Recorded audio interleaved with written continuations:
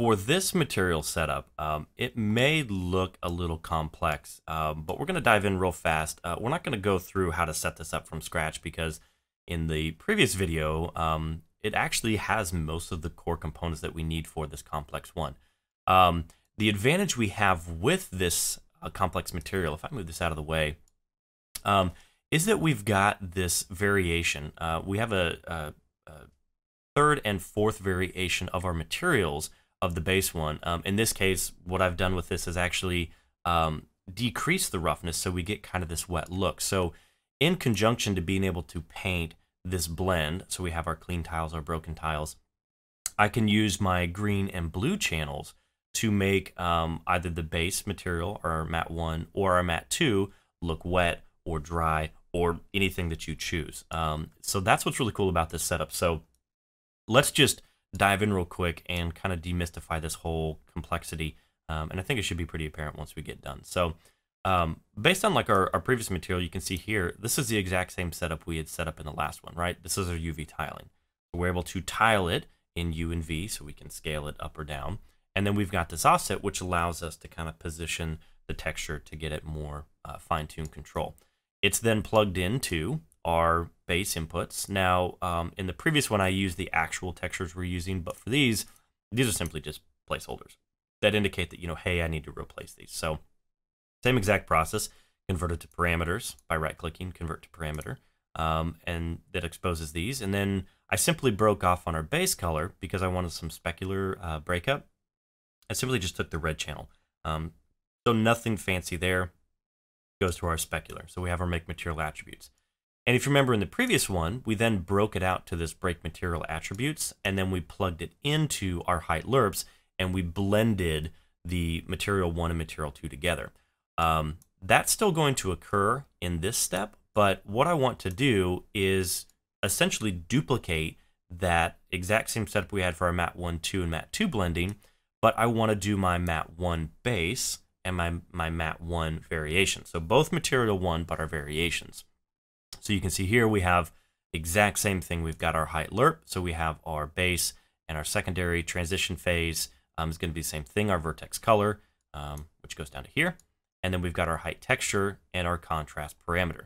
So the difference here is that what I've done is I've also broken out into this section. So off of our base here, our base matte 1, I've done another break material attributes, and then I've simply taken my base color, added a matte 1, so M1 base control multiply, which again is just hold down 1, create a one vector, convert to parameter, and we'll name it M1 BC multiply, and that's it. And I took this to a multiply. So what's happening here is this gives me another control to be able to multiply my base color, so I can make it brighter, darker, to give me a little bit more variation.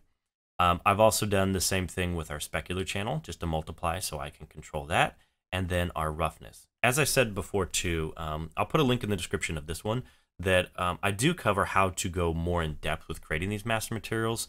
So you could do a crazy variation here to do some desaturation or anything where you're utilizing the texture inputs that you already have, which again is for your base material 1, but through some of these additional parameters, you get a different look at a relatively cheap cost. But for this one, I wanted to keep it fairly simple and straightforward, but to show you the variation. So here, I've just set the default parameter on this one to 0.1, just so it's kind of that wet, glossy, makes it look like maybe water's there. So I come out of the roughness on this one, into our multiply, and then the exact same process. So again, this guy down below, this is just our base material 1, and then this is our variation, and then we simply blend them. So come out, for example, our roughness here will go into our A channel for our base, and our B will be our variation on here. Now the difference here from the previous one is that we're still going to use in our vertex colors our red channel to control the blending between the base material and the second material. So not the variations of those, but just material 1 and material 2. But we have these additional channels, our green and blue. So if I highlight over green, you'll see that this is what we're using as our transition phase between our material 1 base and our material 1 variation. So that's what we'll use to be able to paint and control where those variations occur. And then in addition, I've actually created this another parameter here, because if you remember, we had our material 1 and material 2 blend contrast, but I need to create another parameter that controls the contrast between those two. And you can set it to 0. And so that is the setup for our material 1 base and our material 2, material 1 base, material 1 variation. And then I simply went in and just duplicated that exact same setup. So you can see here with our material 2, it's the exact same. So we come out, we do a break material attributes. So this is our base, and then this is our variation, and the exact same controls minus, I've just changed the name to M2, so it's not M1. And then we go into our height lerp and we blend those. The difference here being is that under our transition phase, I've now changed that to the blue vertex color so we can control that individually. And then our height texture, I've actually created another parameter here from the top one, which is our M2 height. This is important because we're blending the variations together. Of the second one, we're going to want to make sure that we have the appropriate height map. So I'll show you in our material instance where we've set that up, but just know that you're going to need your secondary height in this one as well as a parameter. And then finally, under our contrast, that's where I created this M2 blend contrast. So if we just take a step back real fast, so we can see here, again, this setup here, so we've got from here, here, and to here. This is the exact same setup we did in the previous video. There's nothing different about this.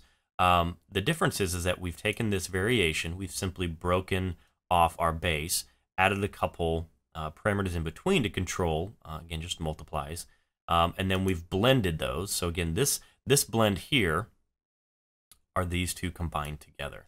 So I'll keep this kind of, I'll keep this highlighted so you can see, maybe, flex it. We'll go use that. So that is our material 1 variation being blended together. Again, this blend exact same process we did in the previous video with blending the two materials together. And then finally, we just duplicate that whole process down here.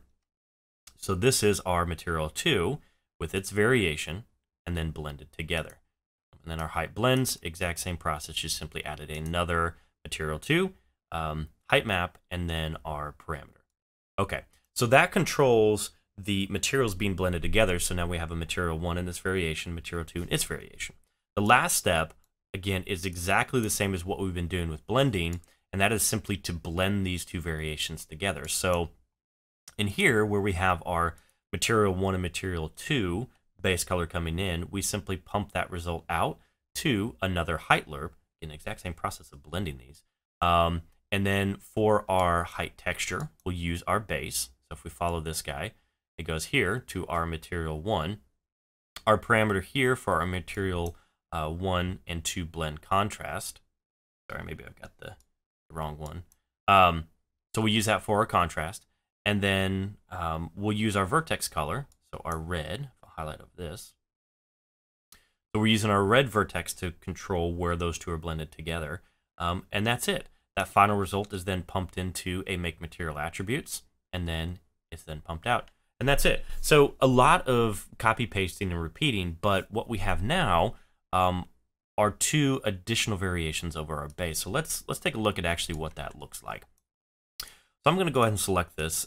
So this guy has, in fact, actually, you know what? Let's open this up and I'll show you what's happening here. So this is our material instance. So you can see here, I'll roll these guys up. So we have our material 1 base and our material 2 base. And these are the exact same that we saw in the previous, right? We have our input maps, we have our UV tiling and UV offset. Same for material 1 base and our material 2 base. So that's set up. And then what we have as well is each one of these has a variation. And these are those parameters that we exposed. So we can multiply the base, we can make it brighter, darker. Same thing with specular and with our roughness. And with our roughness, the default is 0.1, but of course we can change that. But 0.1, less rough, will make it look more wet. So that's the variation that we wanted. And the same goes for mat 2 variation. And that's it. The rest is all pretty self-explanatory. We've got our same contrast, our same height, blending, and that's it. So that's what's been applied to this guy. So let me go ahead and just remove all of our vertex colors so you can see almost the exact same setup. If we go into our red, we start masking away, there we can see our, again, same thing, where we've got our material 1 and our material 2 blending.